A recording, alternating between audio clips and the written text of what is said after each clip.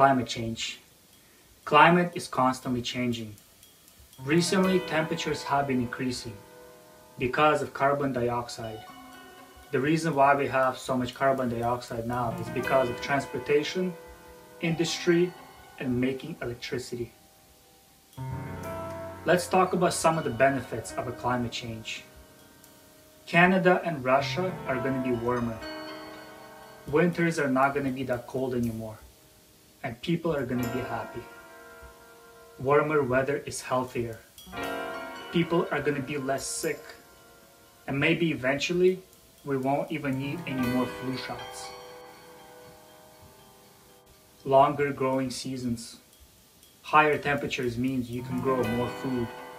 Soon we will be able to supply more people with more food, and therefore less starving people in the world.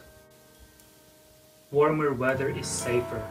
For example, car accidents. You see a lot more car accidents when it's snowing.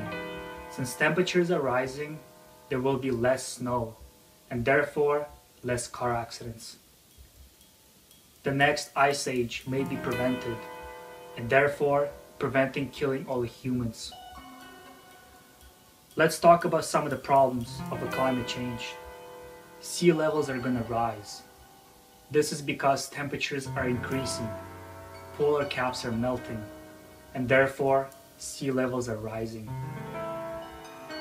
Florida is going to be under the water by 2051.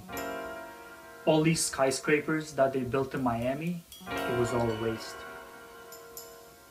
Polar bears are going to die, and also some other animals are going to die too, due to a climate change.